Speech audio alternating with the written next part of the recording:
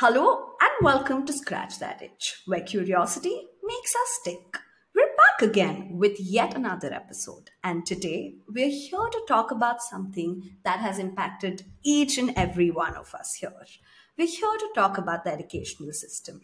And to talk about this, we have with us a visionary, an author, and someone who's passionately reinventing schools at the moment, the founder of the circle, Sandeep. Hi, Sandeep. Welcome to the show. Hi, thank you for having me. It's good to be here. Yeah, before we actually jump into today's episode, I've heard some revolutionary stories of your work in the social sector and the educational system. So, could you please help us with your journey in this sector with TFI and how did Circle come around to be? Yeah, of course. I was born and raised in the US. Um, and I was actually on a path to going to medical school. And I was in college, grew up in the southern part of the US, and I was actually a couple of months away from graduating, and I had a bit of an epiphany. Something my parents to this day would probably tell you was a breakdown and not an epiphany, and that was that I was just doing it for all of the wrong reasons, right? Like I was going in this line of medicine because like I thought it would give me security. I thought it would give me, a pathway filled with with security. And I just recognized that that was not like the reason that I really wanted to be choosing a career for. I sat back and I asked myself, like, if I really wanted to change the way that things worked, like, what was the best way I could do that? And that landed me up in a classroom in Washington, D.C., actually, where I taught seventh and eighth grade science for 2 years in an inner city government school, right? And to give you a sense of like what this school is like, there are 238 schools in the District of Columbia, right? So 238 schools in DC. And our school was actually ranked 238 on 238 on academics and 237 on 238 on safety, right?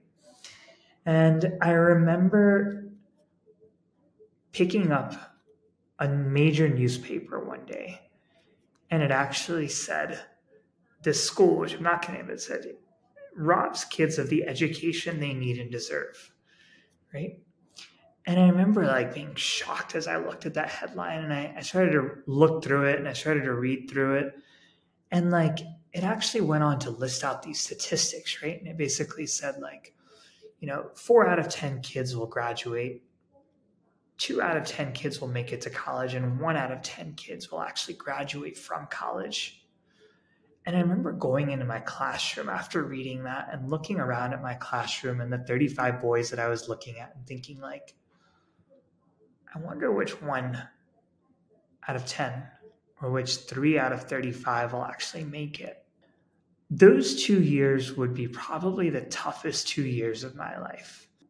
But those 2 years also taught me a bunch. Like they taught me one, that like poverty is so very real and the impact that it has on kids is just catastrophic. But they also taught me that it's solvable. Education has the power to actually be game changing for kids from under-resourced backgrounds. And I left those 2 years thinking like that was one of the greatest levelers that we could actually pull. And I think I left those 2 years convinced that I would probably spend a lifetime doing this work. And a lot of people today, including family members back home, still ask me, like, why have you stayed in India? You went from 1 year, then you went to 5 years, then you went from 5 years to 14, then you went to foreseeable futures. And now you're telling us it's probably going to be a lifetime. And I think what like got me here is the same thing that keeps me here. And those numbers, like they're just mind boggling, right?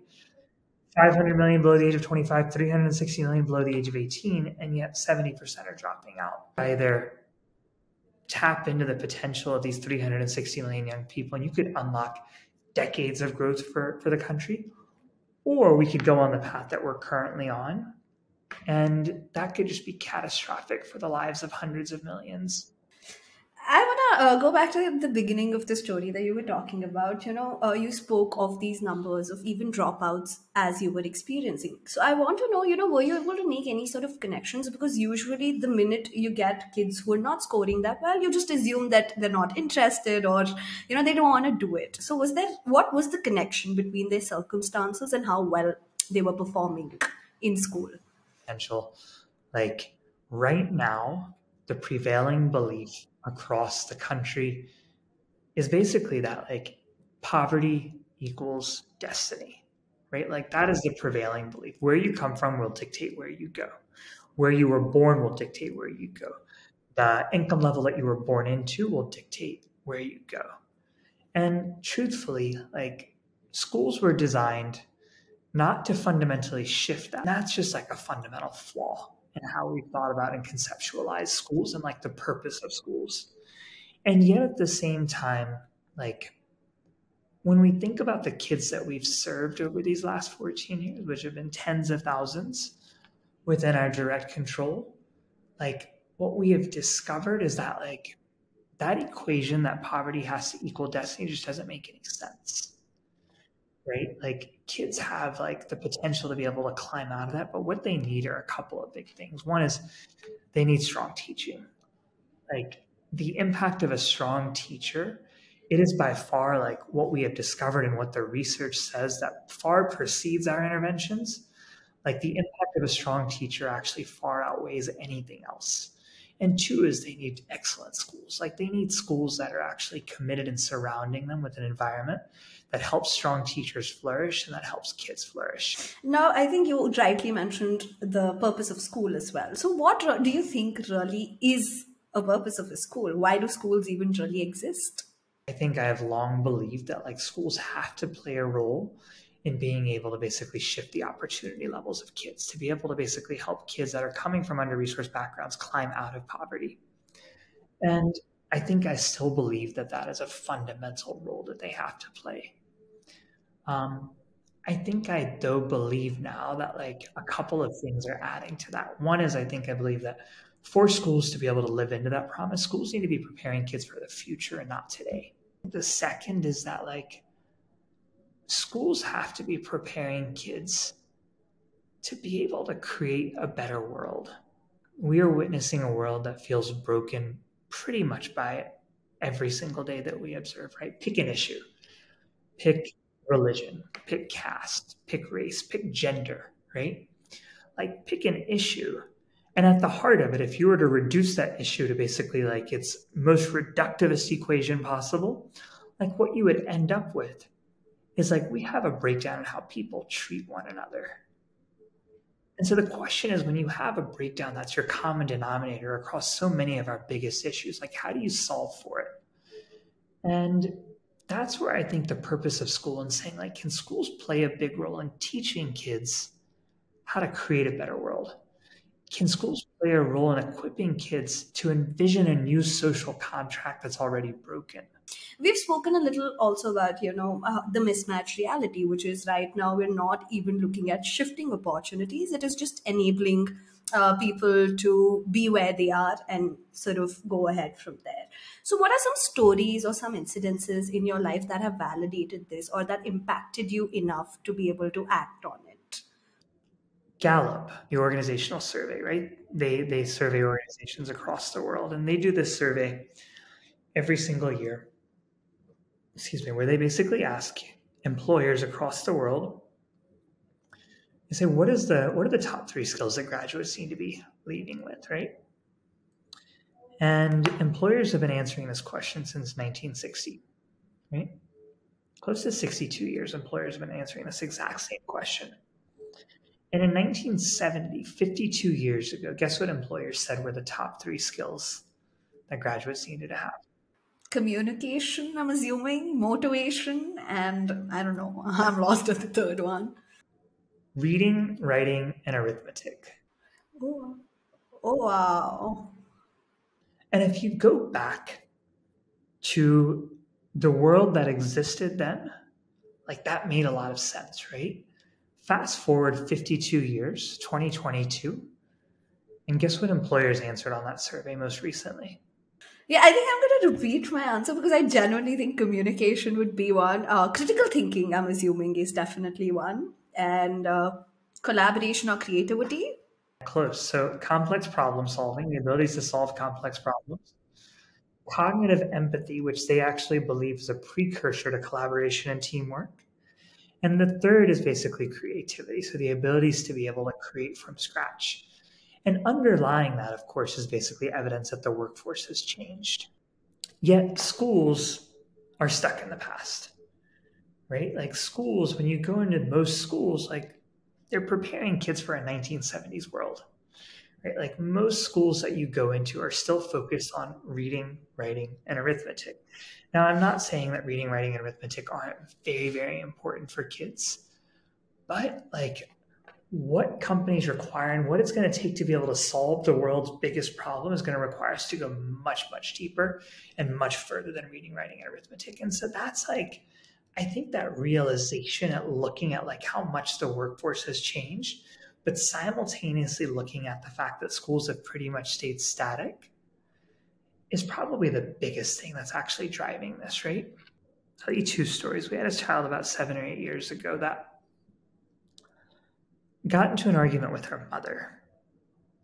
And they're at home and they get in this big argument, and her mother slaps her and her mother walks out the door. And after that, like, she basically got so angry that she doused herself in gasoline and she lit a match. And she ended up passing away. We got a call that evening, and we're like, look, like one of our kids is actually like made to the hospital, and like we didn't know what was going on. We rushed to the hospital, and by the time we got there, like she had already passed away.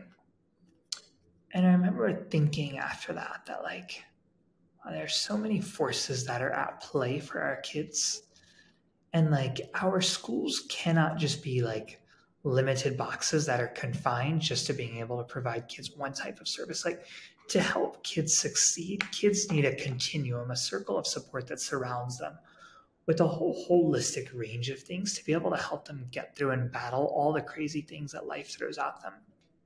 As I was writing this book, Grace Sunshine, that I wrote a couple of years ago, I was actually spending time in Govandi.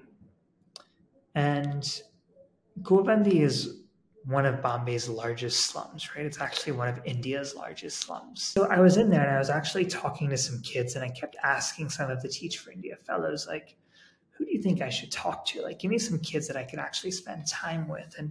And they kept pointing me to this child named Mehek. And I started sitting down with Mehek, and they were like, you're just going to love spending time with her because she's such like an incredible kid. And as soon as you meet Mehek, you can actually tell why. Like, she's like got this vivacious smile, and you find out like that, her favorite like movie is Finding Nemo, and she loves reading Harry Potter. And she's just like has this life about her that puts you at ease when you're talking to her, right? And we start talking. And I soon start to discover that she's multiple years behind where she needs to be, right? Like, she is multiple years behind where she needs to be. And I start to wonder why. I'm like, you've got this child that's so inquisitive that like has so many things more like, what is it that has her behind? And after about an hour of chatting, she's like, hey, would you want to come meet my mom? So I'm like, yeah, sure. And so we start walking through Govandi. We start walking through the alleys of Govandi, right? And the way that the community is set up is the closer you live to the trash dump, the cheaper your rent is, right? And the farther away you live from the trash dump, the more you'll pay. And that's because in the summers, the trash, it gets so hot in the city that the trash combusts. The methane starts to rise, and the ash of the trash actually starts to drop on the residents' homes, right? And the closer you are, the more of that debris you're actually subjected to. And we keep walking and and Mehek's house is actually 200 meters away from this dump, right? And she lives in this like tin shed that basically sits on the periphery of this dump. And I walk in there, and her mom's just come back from work. She's actually taken an hour off to be with us because Mehek called her. And her mom cuts cardboard boxes for a living. Her dad's a rag picker and couldn't make it. And he was actually in the dumping ground that day. And we start talking, and we get into a little bit of conversation, but it's a little bit awkward. And she looks at me and she says, like, these teachers, these Teach for India fellows, they keep coming to the house and they keep talking to us about college. And they keep telling us that like Mehek is one day going to go to college. We know she's going to go to college. We want her to go to college. And she says, like part of me wants to believe them, but part of me, a large part of me just thinks that like, it's just a joke. And so why would you think that? Like, why would you actually believe that? And she said, if you knew what we've been through, if you actually would have seen the places we lived before we got here, then this house, which I know you have to be judging right now, you would actually realize that this house is actually a blessing for us. You would realize that everything that we have is a blessing. And she said, look, like I wake up every single morning and I do one thing. And her voice gets kind of quiet. And she says, we wake up every single morning and we pray for a blessing. And she said, because that's all that's going to get us through this day. And so when these people are talking about college, like I'm thinking about how to make it through this day. And I think I walked out of there thinking that like underlying education is more than a lack of implementation. Underlying what keeps kids back is more than a lack of implementation. Like, yes, it is a lack of implementation, but it is also decades and decades of oppression, right? Like that is the only thing that actually can reliably account for Mehek's circumstance. Like it is decades and decades and decades of oppression that have built up on one another. And so the purpose of school needs to be, how do you figure out how to undo those systems of oppression? Wow, that is so complex as well as so inspiring at the same time. First of all, more power to you for being able to address more such kids and providing platform to them. I want to take this conversation a little further because, like you rightly mentioned, it's not just about implementing education anymore. It's about even addressing and solving for oppression. So, how do you think education can actually even start to address something like this in a 21st century? We need to start by fundamentally questioning what we believe, right? And I think that starts by like, do we believe that kids from low income backgrounds can achieve at the same levels of kids from high income backgrounds? Do we believe that not just poverty doesn't have to equal destiny, but that poverty shouldn't and cannot equal destiny?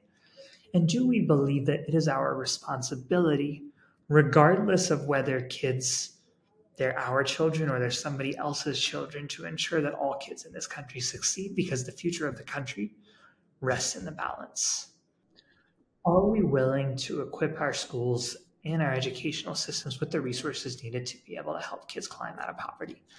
And the third is that like, we need to ask ourselves, like, do we value our future enough to where like our everyday common person, you and me, feel empowered enough and feel driven enough to not just talk about it, but to do something about it?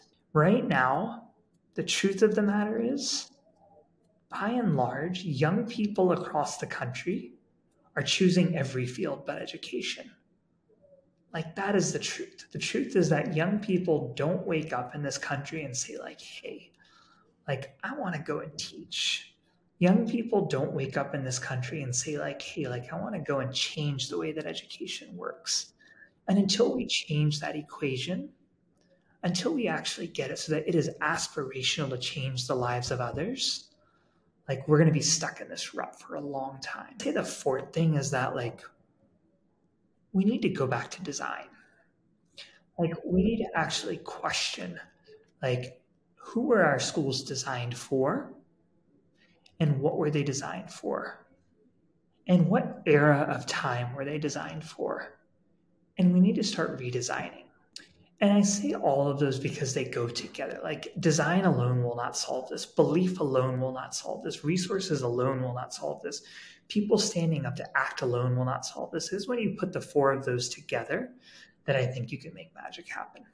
Hi, thank you for watching that. There is so much to talk about when we look at designing for education. This is just the beginning and the part one of this podcast. Tune in to the next one and listen to the rest of the conversation.